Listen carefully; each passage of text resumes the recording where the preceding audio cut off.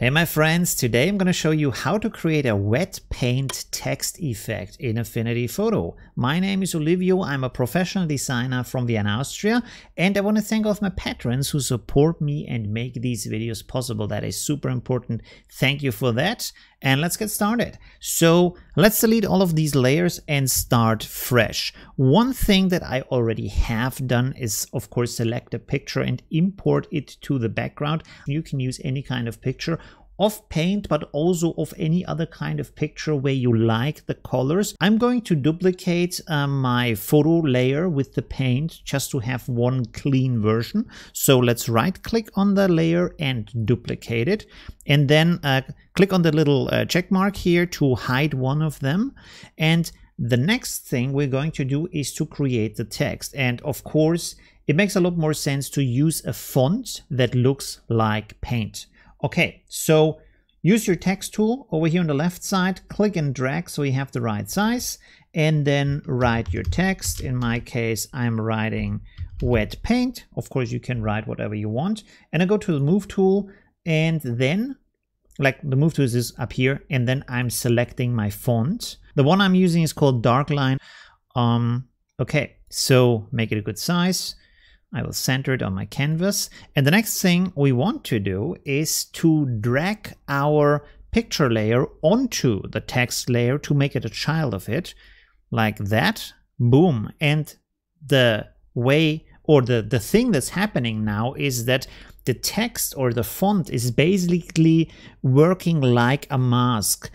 Which is important for us because it keeps the original size of the picture in the background. And I want to use my smudge tool, but also my liquify tool to move pixels around. So I have to drag pixels from the outside that are not visible right now into the font. This is why I need the full resolution in the background. Okay, not to get ahead of us, let's duplicate the layer again. Like I said, I want to do two things here to make it more paint-like. So right click on your paint layer and duplicate that. And I will make the upper one invisible because the upper one is the one I want to use the liquify tool on. But first we are going to use the smudge tool. The smudge tool is over here, this little finger.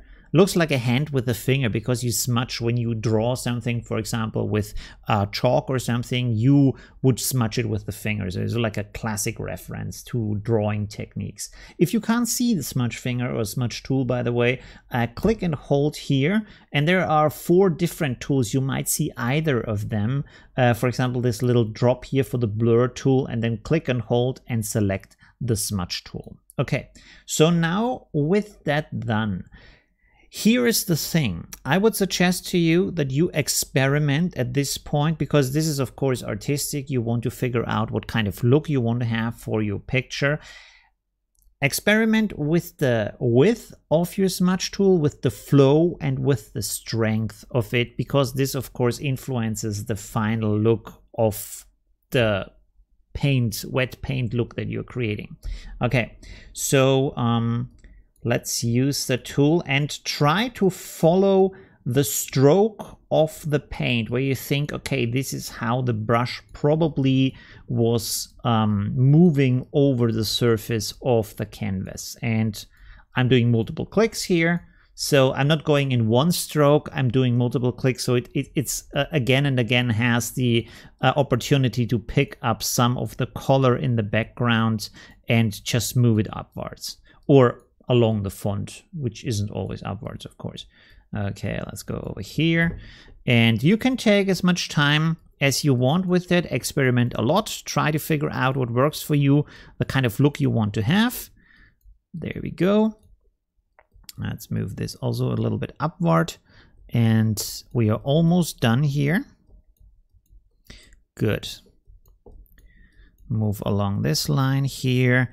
And this is at the moment 2D, but we are going to apply some more effects later. So don't turn off the video right now because I'm going to use some more tricks and my special sauce, as you know, to make this look a lot more realistic. Okay, so now we have done that. I'm going to make the second one visible again. So we have the original look again, basically. And I'm going to switch over to my liquify persona. By the way, one thing I want to point out right now that's really important: when you use the smudge tool or the liquify persona, always make sure that you are on the pixel layers, not on the text layer, because if you do it on the text layer, it will rasterize that layer, and that's not going to look good.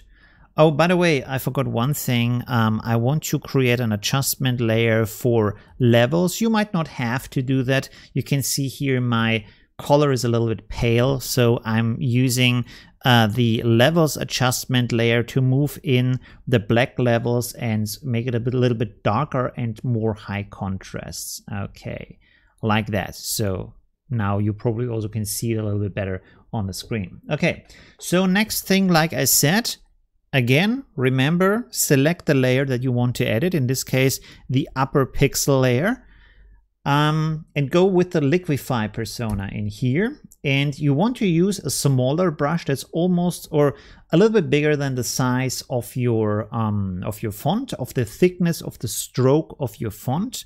And you can play around here with the hardness, the opacity, the speed. I set the speed to 100% in my case, and I'm using this liquify push forward tool. So it pushes the pixels into the direction where my brush is going. And so I'm again brushing along, as you can see here. I'm moving these pixels, basically the paint, along the font, the direction of the font, to create kind of a motion in here. You don't have to do that. I think it looks good, and it makes it look a little bit more like a color, liquid color is actually flowing along these strokes. Let's go like that. That's good. Okay, let's move this in here and over there. Good. And the other one, gonna move upwards like this. Okay, cool. So let's move this along that font here, the line of the font. Good. And this is probably down here.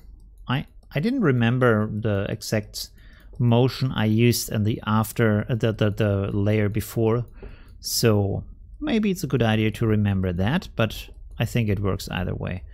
So don't worry too much. Experiment a lot. That's more important, to more experiment with the outcome, the kind of look you want to have. There we go. Okay, good. Move this up a bit. Move that down here. And this probably up here. Good, we're almost done.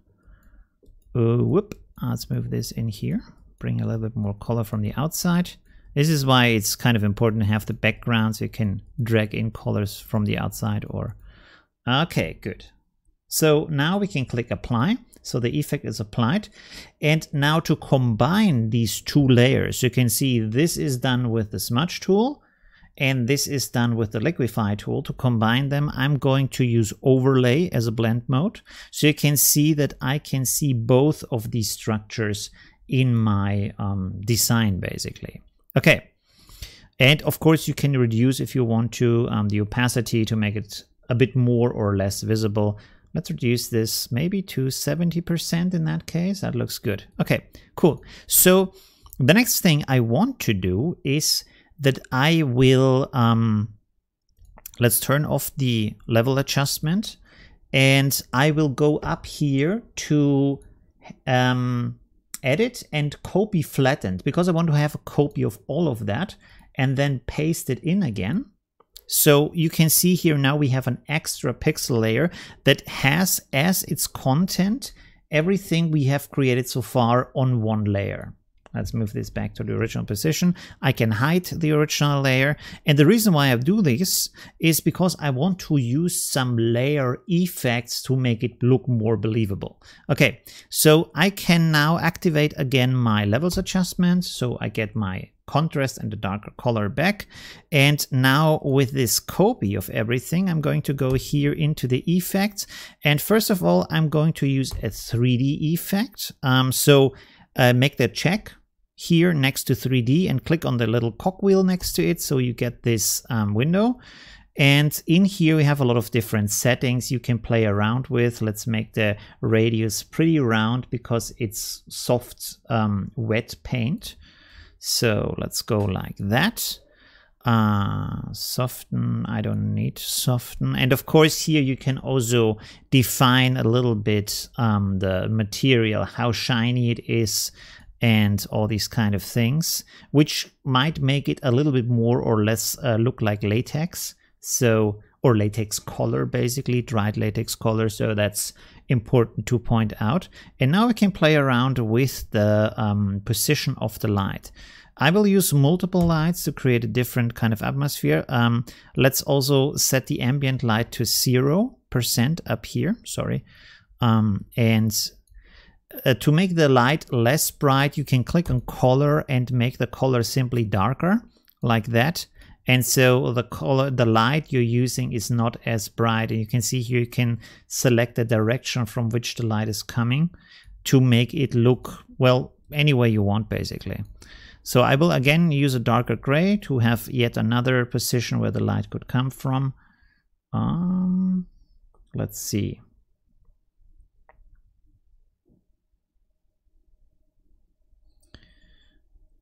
Yeah, that's good, looks good. And then I'm gonna add, this is again kind of a little bit the special sauce thing. I like always to add a little bit a source of color that has some, a light source that has some color in it. In this case, I want to use like a warm afternoon light, like an orange, dark orange light. Let's make it maybe a little bit darker. Let's see. So I just have a touch of this orange light on my font.